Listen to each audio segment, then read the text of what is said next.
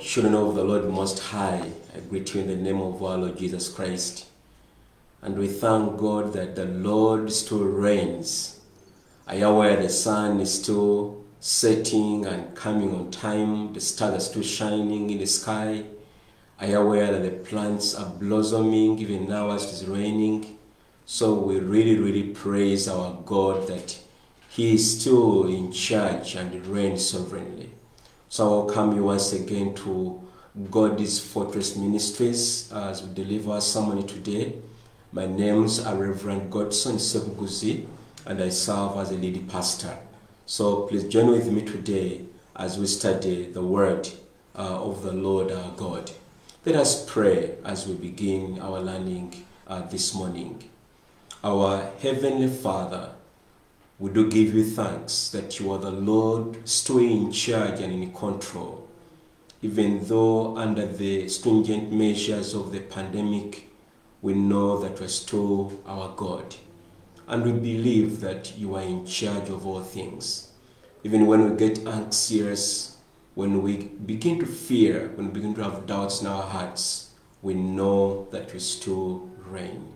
And the sun coming up, the moon showing up, the stars shining are all great reminders. So Lord, I pray we'll be strengthened in our faith. We thank you, Lord. In Jesus' name we pray. Amen. Say with me, amen. Amen indeed. Today, the Lord put on my heart to share a very incredible subject. A title called Prepare the Way for the Lord. Prepare the way for the Lord. Please pick out your Bible and your pen and your notebook. You need them because learning God's word is significant and important.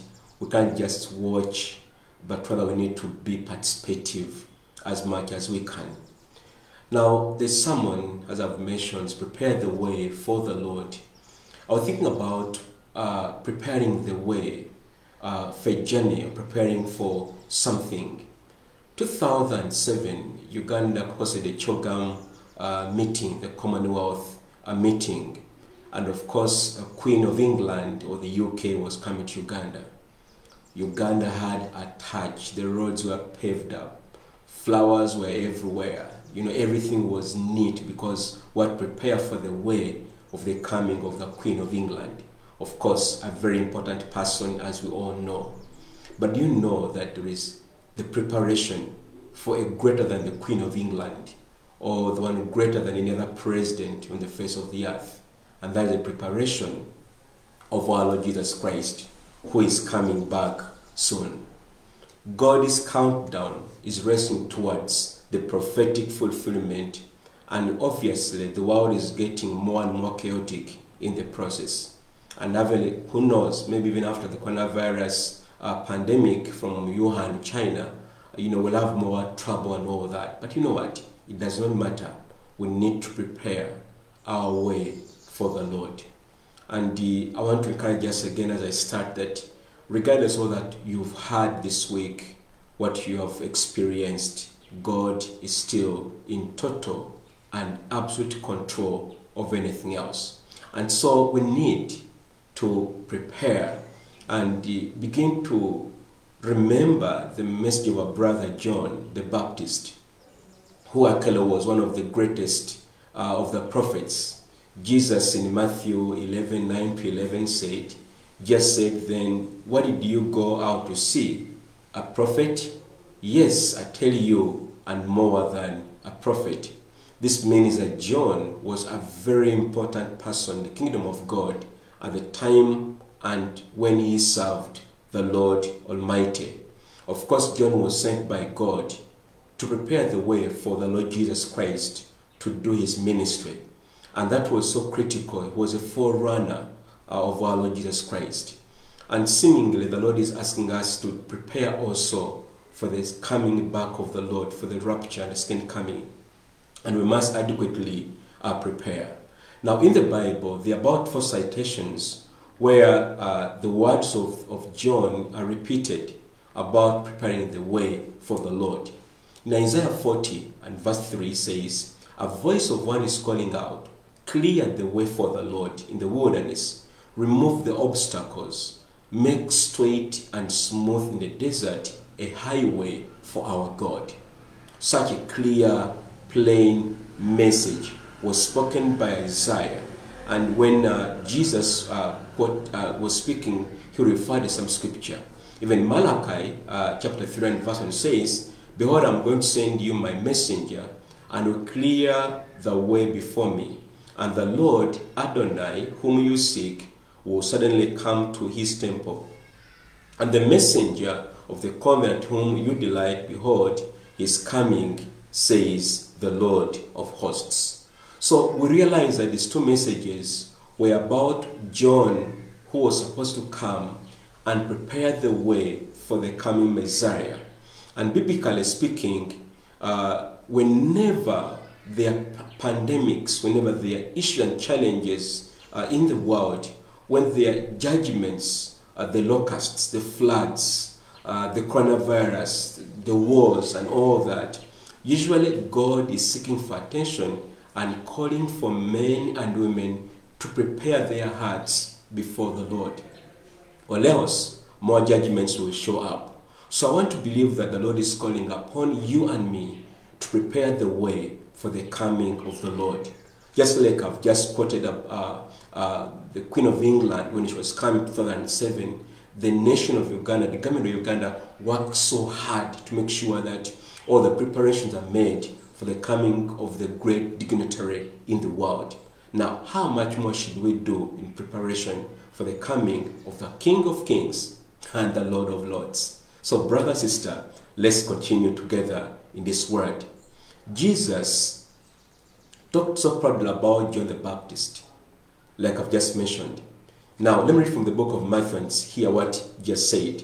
Matthew 11, verse 7 down to 10. It says, as they were leaving, Jesus began to speak to the crowds about John. What did you go out in the wilderness to see? A reed shaken by the wind? Really? What did you go out to see? A man dressed in fancy clothes? See, those who wear fancy clothes live in king's houses. Verse 9. Really? What did you go out to see? A prophet? Yes, I tell you, even more than a prophet. This is the man about whom it is written, see, I am sending the messenger ahead of you who will prepare the way before you. So John the Baptist, like I've already mentioned, prepared the way for the Lord quite very, very ably. And Jesus was actually happy at the work of the ministry that John actually did, because he did a fantastic job for his preparation and his coming. The Lord is calling upon the church, of which you and I are the church, to prepare for his coming on the rapture, which we know that eventually will come into many different things, but also prepare for eternity. We must prepare for eternity. We must prepare our hearts before the Lord. We must walk in the way of the Lord, that none of us will miss to be with the Lord in all eternity. Brethren, hell is not cool, not at all. But heaven is a place God has prepared for all those who love him. So we need to prepare our hearts, prepare our souls, prepare in every way that we know how to, and prepare well, like John did, preparing for the coming back of the Lord Jesus Christ. Why should we prepare the way for the Lord?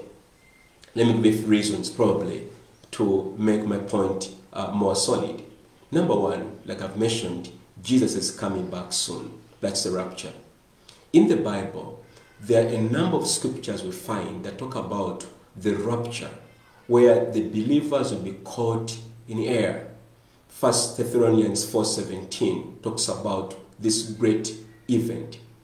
1 Corinthians 15, verse 50 to 58 talk about the same event of the rapture of the church.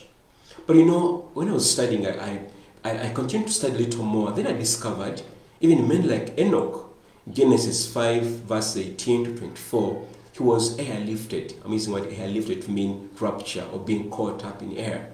So even Enoch himself was actually caught up in the air. That means that the same God has done all those many trends is going to do the same thing even now. Elijah, 2 Kings chapter 2, verses 3 to 9, also was taken up or raptured or airlifted, and none of these men saw death. I want to believe that true and sincere believers will not go through the war, terrible time of the coming great tribulation. That means that, like the wise virgins we find in Matthew chapter 25, we must trim our lamps. We must prepare. We must be set for the coming back of Jesus, because he alone is coming back, and he alone is the Lord Almighty. The verse I've just quoted prove about the rapture of the church, or the rapture of the saints, or the rapture of the believers in Christ Jesus. Why? Because God loved us so much that, yes, there are troubles we must go through, but sometimes God will save us from the troubles of the world. For example, we celebrated the Passover a while ago, and in the Passover, you discover that the Lord saved the nation of Israel from the catastrophe that the Egyptians were going through, the judgments that God brought against the gods of Egypt. And God made sure that the place of Goshen was safe and was secure from all the troubles of the world. And you know what? I believe our God is so faithful that will save us also from the catastrophes coming of the tribulation, of the great trials. Yes, we must face through some. Already we are facing some of them, but I believe God is going to rescue us in as much as we can. So I pray that the Lord will help us to stand out in every way, to make sure that we are raptured before the catastrophes get from bad to worse. So in the Passover, Exodus 12, the Bible says, "For the Lord will pass through to strike the Egyptians, and when he sees the blood on the lintel, on the two doorposts, the Lord will pass over the doors and will not allow the destroyer to enter your houses to strike you." At that time, God still preserved the Jewish people, the Israelites in Egypt, a very troubled nation, more or less the world we live in today, so troubled, so chaotic, so wicked and weird. I don't think that the believers are going to face the same punishment and wrath like the heathens or the non-believers. In the same chapter of Exodus 12 and verse 30, the Bible says, Pharaoh got up in the night, and he and all his servants and all the Egyptians, and there was a great cry or headache and sorrow in Egypt. But listen to this. The Bible says, for there was no house where there was not someone dead. That means the entire nation. But in the side of the Goshen, it was all at peace. You know what I believe? The Lord is going to rapture us or save us from the trouble of the world that is going to face in the days ahead. The other defense I have for my saying that the church will not face the tribulation is in Esther chapter 9. We all remember how Haman came against the Jewish people, where he wanted to kill all of them. But the Bible says that the tables stand in Esther chapter 9, verse 1 and 3. The tables stand, and God saved the Jewish people from the catastrophe and from all the tribulation of Haman, and the Lord proved himself true. What about Noah? Noah in Genesis chapter 6, he was saved from the great floods and preserved. I really believe God is going to preserve the church in this season, and therefore we need to prepare as much as we can. Of course, we must take the precautions. We take nothing for granted. The scripture of 1 Corinthians 10-11 says, now the things happen to them as examples, warning to us that they were written for our instruction, to admonish and equip us upon the ends of the ages have come. This means that we shouldn't take our salvation for granted, but to work at it, sharpen it day and night, prepare our way. How to prepare? We're going to see shortly, but one way we prepare is by walking the path of righteousness, walking in repentance, walking the way of the Lord. So we need to take our stand and be able to prepare for the second coming back of our Lord Jesus Christ and the rapture as well. And that's why the Lord our God is helping us to shape our lives, to bring ourselves into order and into control of all things. There's a brother in the Lord, he's called Brother Sando Sanda, Singh is born from the Sikh family in Punjab state in India, northern India. He prophesied, and I believe what God spoke to him was true. He said that the year 2020 is a year of great spiritual preparations. Why? Because of the greater trials coming ahead of us before the rapture, but also because the Lord is coming back soon. So, brother and sister, maybe this time we have to prepare ourselves.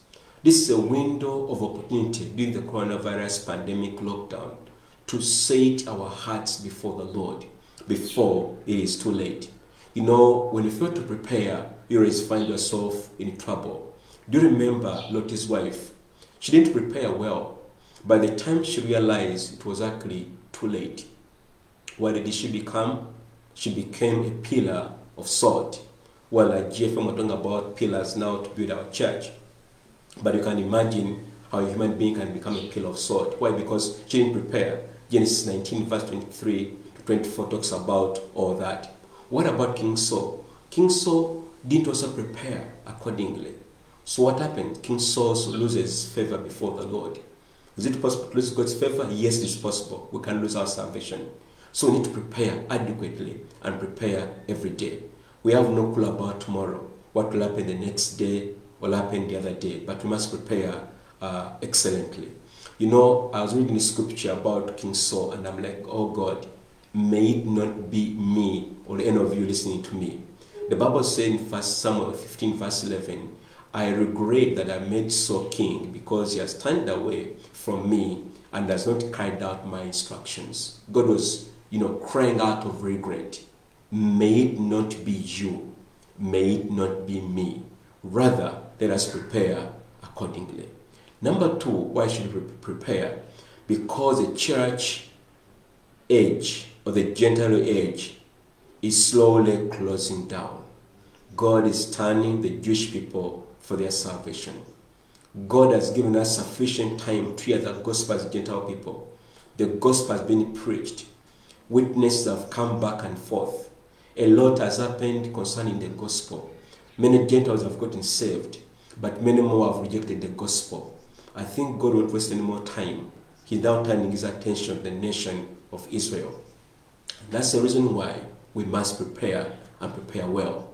The book of Ezekiel 36 and verse 27 says, I'll put my spirit within you and cause you to walk in my statutes, and you will keep my judgments to do them. God is speaking about the nation of Israel, that he will put his Holy Spirit in them, and the Jewish people who are not walking into his statutes will now begin to walk in his statutes. And brethren, these things are happening right now. Right now in Israel, there are so many Jewish believers. Of course, the majority are not yet, but I believe God is turning attention to their salvation. Some of us even mock the Jewish people that don't believe in the Bible. Well, it was for our sake that they did not believe, but now God is turning his attention to his firstborn nation. The prophet Isaiah said this in verse 1 of chapter 43. Isaiah 43 and verse 1 says, but now the Lord who made you, O Jacob. Please, whenever it's the word Jacob in the Bible, may also refer to the nation of Israel. And in a case, Jacob is one of the great-grandfathers of the nation of Israel. So it says, O Jacob, and who made you, O Israel, do not be afraid. Verse 25 says, I, even I am one who takes away your sins, because of whom I am, and I will not remember your sins. These are the words of Jehovah to God Most High. Now, if you think God forgot about Israel, do not be fooled by the devil.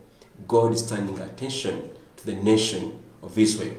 We must remember, God is covenant with Abraham, and the nation of Israel are unconditional.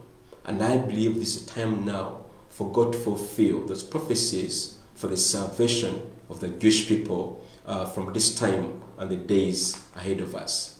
Why should we prepare? Number 3, because there is more to gain eternally in glory than making ourselves comfortable in this shaking and unstable world. Brethren, this world is not a home. We are visitors in this house, in this world. We don't belong here. We belong to a better place that's in glory. We belong to a better place in the presence of God. Don't be comfortable in this world. We are sojourners. We are in transit. Nobody builds a house on an airport. We don't do that. We are in transit. So we need to prepare, because there'll be much more to gain eternally than being in here. Let me remind us that the days ahead of us are going to be awesome when the Lord establishes the 1,000 reign of Christ, or the millennial kingdom, for 1,000 years. The book of Revelation, John talks about these 1,000 years in chapter 20 of Revelation, verse 1 to 7. But also 20 and verse 4, the Bible says that Christ reigns 1,000 years on the earth.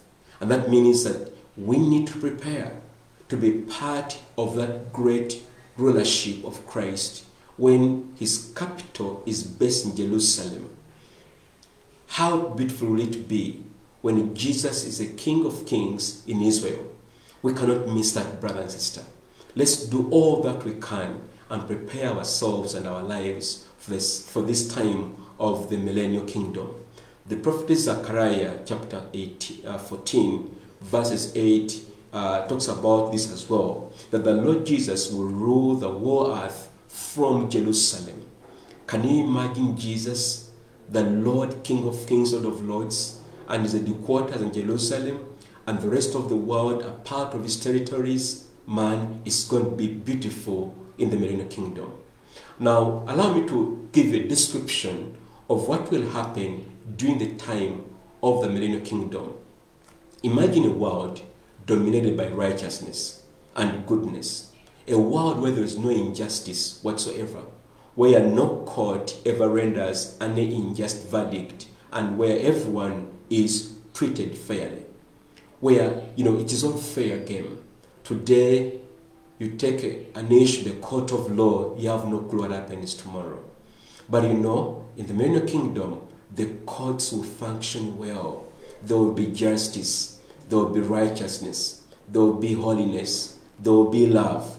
Imagine a world where there is complete and total enforced and permanent peace, where joy abounds and good health prevails.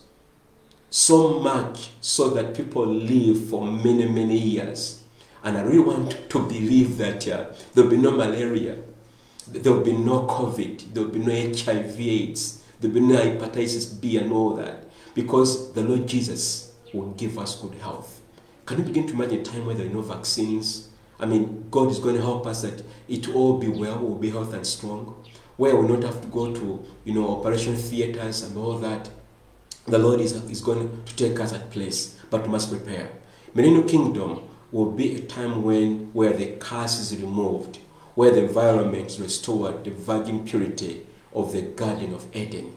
Can you imagine when nature is pure, where you can drink water from any springs, which you can't do today, whereby the waters of the lakes are not soiled or not distorted, but everything is perfect, where many things are going to happen that, it will be overwhelming. The Bible says in Isaiah 11:6, and so the wolf will draw with the lamb, and the leopard will lie down with the young goat, and the calf and the young lion, and fattening together, and the little boy will lead them.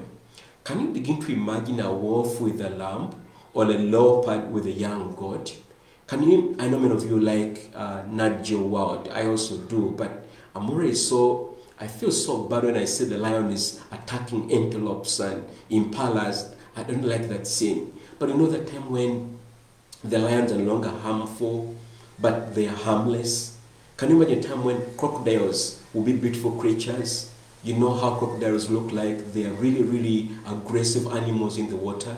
The other day I was watching Nat Geo and I saw this croc, that actually, grabbed 8 parts of the head of a lion that had come to drink water from that stream. Can you imagine all that to be over? Imagine a world ruled by perfect and just glorious ruler who instantly and firmly deals with sin of lying or immorality or corruption or bloodshed, where there's no room for wickedness. Of course, humanly speaking, these descriptions may seem far-fetched, a utopia fantasy that maybe you may classify it. Probably think about this Cinderella, with a floating chair in space, probably drinking coffee, up of the clouds. Man, this one Cinderella, actually, this accurately describes the conditions during the future earthly millennial kingdom of our Lord Jesus Christ. So we need to prepare ourselves, prepare the way for the Lord. You better be part of that. You better be part of what God is doing. And the time of the preparation is now, not any further. Let me give some more takeaways. I like takeaways. Let me give some takeaways today, this morning. Number one, going back to the book of Mark, actually that was supposed to be the major scripture, Mark chapter 1, verse 20. I will not read it. Let me pick a few verses for our takeaways. Verse 4, John preached the baptism of repentance of sin. Now, John, as we've already seen, was a man who preached the gospel of repentance. And I believe that there is no better message for us to preach or to prepare with than the gospel of repentance. Repentance of sin, purifying ourselves, pursuing righteousness. That's the preparation I believe still the Lord is talking about in the day and age we live in. We need to walk in repentance. The Lord's Prayer, one of the key verses, I think verse 10, 10, Matthew 6 rather, that what verses talk about the Lord's Prayer. And part of the Lord's Prayer is, Lord, forgive us for our trespasses, as we forgive those who trespass against us. Brother, sister, are you walking in repentance? Or do you justify your actions day back and forth? Maybe even in your marriage, you are always arguing about this and the other. It's time to learn to break down and begin to walk in repentance before your husband, before your wife, before your children, before any other persons whom you have wronged, and take responsibility. This was the message of John the Baptist. In verse 6 of the same chapter of Mark chapter 1, verse 6 says, John wore clothing made of camel's hair, with a belt of camel's hair, and he ate locusts with wild honey. Well, we have had locust invasion lately in our nation, and we praise the Lord for our government working so hard to bring them under control, and of course the prayers of the saints to evade or take away the tragedy of locusts. But to John, locusts were food. And look what he eats out of his diet, locusts and then wild honey. And then what does he wear? Camel's hair and a belt of camel. I mean, he lived a basic lifestyle. He lived in simplicity. What was he doing? He was living contrary to the indulgence of other religious leaders of his day, who loved it all. They wanted, the best part of life. Man, they lived large, they worked big, they had a big name and titles before them. And allow me to mention this, that this is a key verse to our spiritual leaders, with the pastors and prophets and evangelists. You're powerful, you're renowned, you're a big church, you have these massive numbers, all over the place. And John lived the contrary of the men and women who had issues with their spiritual lives in his time. So his eating habits, his lifestyle, his dressing styles were all contrary to the indulgence of the world. The book of Mark clarifies this a little more. It says, Mark 12, verse 38-40. In the course of his teaching was saying, beware of the scribes, just speaking here, who like to walk around in long robes. These were the priests and the Pharisees, the Sadducees. Other people said they were Sadducees, displaying their prominence and like to receive respectful greetings in the marketplaces. and they love the chief seats in the synagogues and place of distinction and honor at banquets. These scribes would devour, confiscate widows' houses, and offer long prayers for appearance's sake to impress others. These men will receive greater condemnation. This is ready to contradict what John was. But you know, and we live in the same day and age where we, the spiritual leaders, live different from those that we lead. We have shown a bad example in terms of the indulgences and all the sweetness of this world at the expense of the gospel. And we distort it because we want the big numbers, we want big money, we want big givings. My fellow preacher, if you're listening to me, I pray that you take heed as well, that we will be able to be examples, those that we lead, and by being examples of our lifestyles.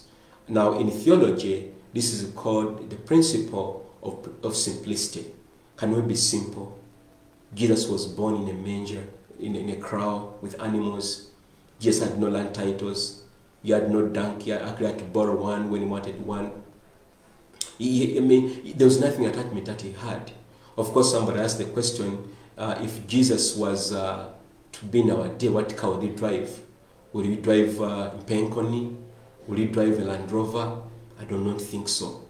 Maybe we drive like my simple car I drive, But I'm not saying to enjoy the banners. I'm saying much as we do it, much as we have those things should never be our focus. Our focus should be on the coming back of our Lord Jesus Christ. The rich young man in the Bible just told him, well, go and sell everything else, and then come and follow me. Could it be needful? Do you need to sell some of the things you have for the sake of the gospel? Maybe yes, maybe no. But anyway, spiritual preparation, we need to practice simplicity and be what God has called us to be.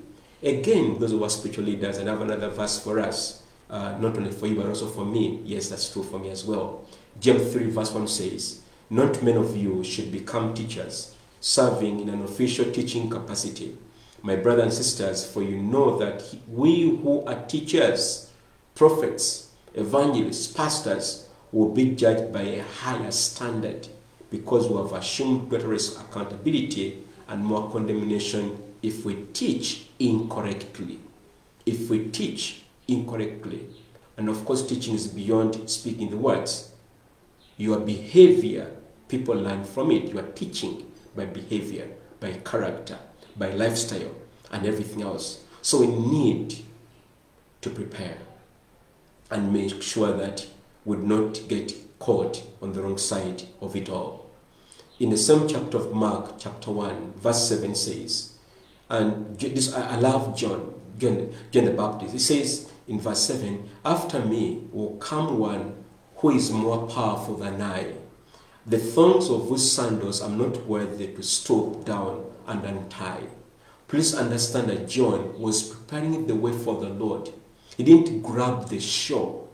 He was saying, I'm unworthy, not to touch the thongs, the shoe races. I mean, that shoes would be the least thing you would touch on someone else. I mean, shoes step everywhere. But John was saying, even those shoes, I'm not worthy to touch them. John prepared the way for the Lord Jesus. God is calling upon us that we prepare the way for the Lord. Don't prepare a way for yourself, for your name, for your fame, for your prosperity, for your, status. We must prepare for no other person but for God. John decreased. He let Jesus increase. Brother, sister, can you decrease that Jesus in you will increase? When you speak, what do people hear? Do they hear you or do they hear Jesus? When you act, what do people see? Do they see Jesus or do they see you? I really think we must get off from the borderlines where people are not so sure whether they're seeing you or see Jesus. It must be black and white. Let them see Jesus, the Lord Most High. So John gave Christ the highest honor, and he himself was left with nothing. We must give it all to our Lord Jesus. we must never take his glory. We must never take his status. We must never use our Lord as a subject. We need to make sure that we use our Jesus well, for lack of a better word. And Jesus enjoys us, like John, when we give him all the glory and all the honor. Who is at the center of your heart, of your life? Who is at the center of all the things you do, you aspire to do and to be? Jesus should be at the center of it all. It's a time now to prepare our way for the Lord. And the other part was about in verse 8.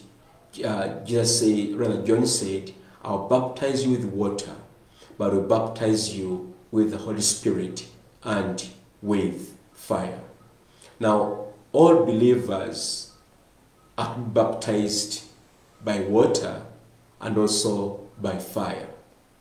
And remember that baptism is a symbol of Christ's burial and resurrection. So our entrance into the water during baptism identifies us with Christ's death and on the cross, and his burial in the tomb. And again, as we come out, it is his resurrection from the dead. This means that the Apostle John realized that he had limitations. He said, like, all I can do is baptize you in water, but one greater than me is coming, who will baptize you in the Holy Spirit and in the fire. How I pray that we and you and I will admit our limits. You know, you can't say you know it all. And that's the danger many times amongst believers, where we think we know it all. It's a lie. It is impossible. We have limitations. It is only Jehovah God who knows everything, who can do everything, who can sort out things we can't sort out. So John, decreased lower, that Jesus may increase higher. And that's how we are going to prepare accordingly. So in baptism, as I was saying, the John baptism in the river Jordan was like, man, we need to die to self. We need to die to self. We need to die to self and be like Christ. In Colossians 2, Apostle Paul makes some clarification about the burial, rather the baptism. I really like the way he put it. He said, for you were buried, I'm reading from Colossians 2, verse 12 to 13. For you were buried with Christ when you were baptized, and with him you were raised to new life, because you trusted the mighty power of God, who raised Christ from the dead. Verse 13 says, you were dead because of your sins, and because your sinful nature was not yet cut away, then God made you alive with Christ, for he forgave all our sins. Let me challenge you in this season. You need to be baptized in water. Maybe you're listening to me and you've never gone under baptism. Please be baptized in water and also be baptized in the fire. Well, we thank God that the Feast of Pentecost is not far. Will be the last Sunday of this month. And we talk about the Feast of Pentecost, that is the baptism of the Holy Spirit and fire. And you know what? I believe during the coronavirus, you can still be baptized in water. Maybe you're asking how. Well, maybe in your bathtub, or you can be baptized. You can baptize your children. Yes, you can. Find a way. And also baptize with the Holy Ghost. We need to believe God that we walk in the power of your Holy Spirit. I'm really so convinced that the rapture, part of it will be because of that, divine empowerment of the Spirit of God, that will be able to be taken and be airlifted to meet the Lord in air, and will be with the Lord together. Therefore, we must take this as serious as much as we can. We are looking forward for the Feast of Pentecost coming, or the Feast of Weeks, or the Feast of Harvest, or the latter first fruits coming on the 31st of this very month. And may the Lord help us that in this season we are filled with the power of the Holy Spirit and be charged in the Holy Ghost, and pray in the realm of the Spirit, and listen to the voice of God, and read the Word of God with understanding, with meaning, with authenticity that we can be able to have.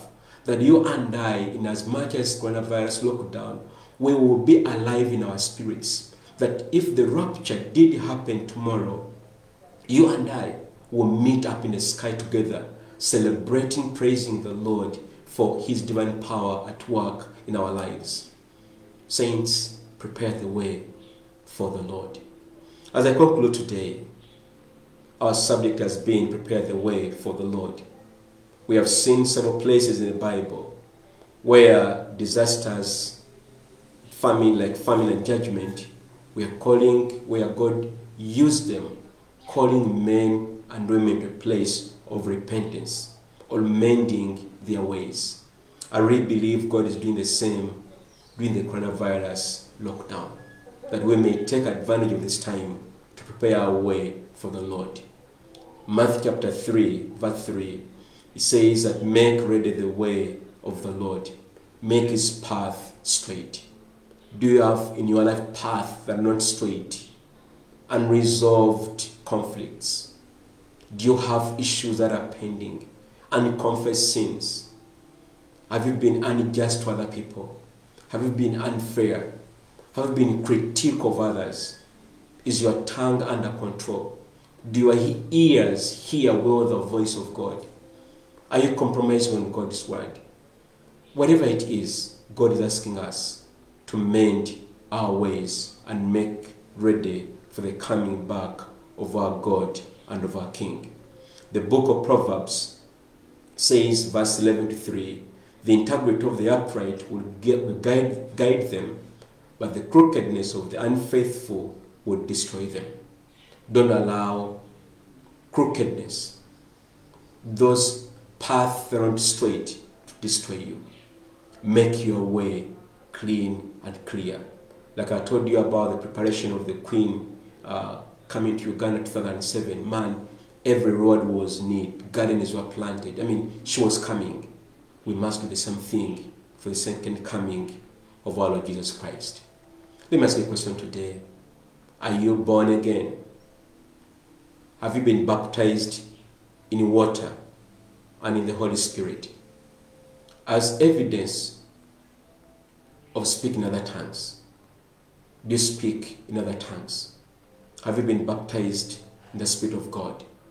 As a believer, can you really pray for the sick? Can you lay your hands on them? Can you pray for the sick and they get well? We need to be able to take those challenges. We need to make sure that we can be believers who intercede, who stand our ground, who pray, who wait upon God. In the book of Mark, the book of Mark chapter 1, verse 14 and 17. For those of you who are not yet born again, this is for you. After John was put in prison, Jesus went into Galilee, proclaiming the good news of God. The time has come, he said. The kingdom of God come near. Repent and believe the good news. As Jesus walked beside the Sea of Galilee, he saw Simon and his brother Andrew casting a net into the lake, for they were fishermen. Come, follow me, verse 17. Jesus said, and I will send you out to fish for people. Or other version says, fishers of men. If you're not yet born again, I believe this word is critical for you. Jesus is saying, come and follow me, and I'll make you fishers of men. You need to follow Jesus. The Bible says that Jesus is the way, He is the truth, and He is alive. And there is no other way. We're talking about preparing the way for the Lord. He is the only way. The Bible says, Acts 4:12, there's no any other way for men to be born again except the name of Jesus. Father, in heaven we come to you. Now, if you're not yet born again, please pray this prayer after me. Say, dear Father in heaven, I come to you. And I ask you, Lord, that you wash my sins and forgive me of all my failures. Write my name in the book of life and blot it all from the book of death.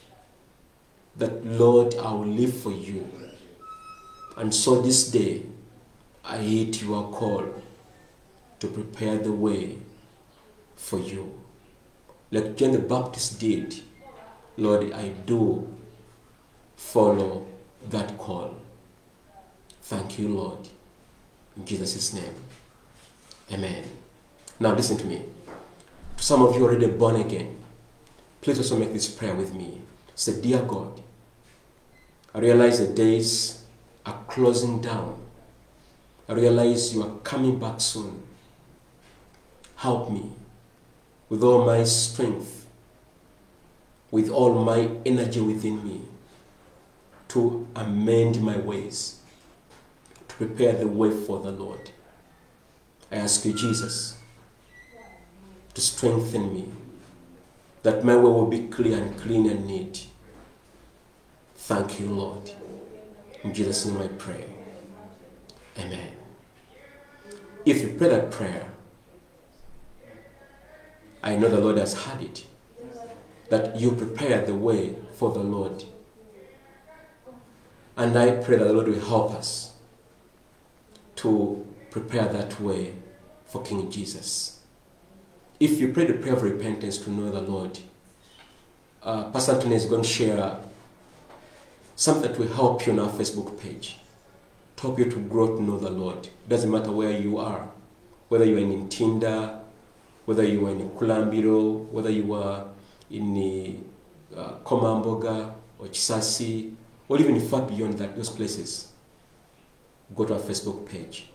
Even there's a number that you can call any of our pastors or our deacons or elders to help you about your decision to follow Jesus.